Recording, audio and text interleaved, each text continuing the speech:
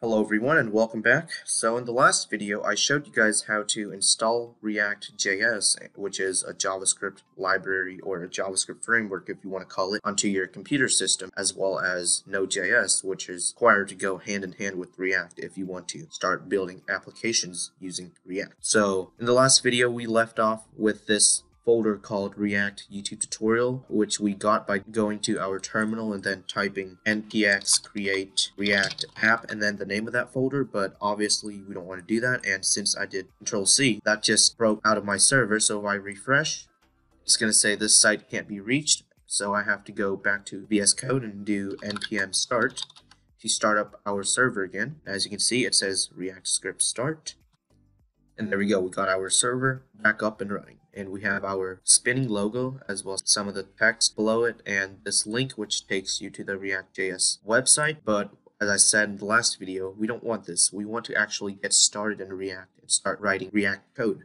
So to do that, let's go to our app.js file, which you can find by going to that folder and then clicking on source and then navigating to where it says app.js. And from this header up, you just want to remove all that.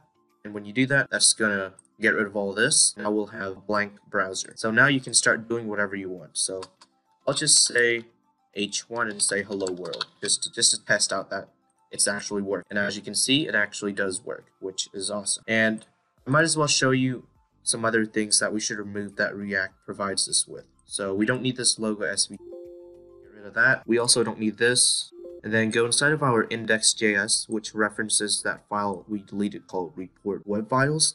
If we don't get rid of this, it's going to throw off an error. And this will also throw off an error, so I will remove it. But first, just to prove it to you that it does, I'm going to go back to my browser. And as you can see, it says over here, module not found, error can't resolve, and then the name of that file. So we have to remove that since it doesn't exist anymore, like so. And now our next error is the logo SVG inside of the source. So let's go find that. So it's over here. We imported logo, which doesn't exist anymore. So that's also going to throw off an error.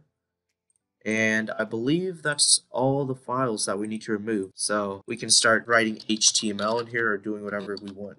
Just have like a little button saying click me, and then we can give it like an on click event.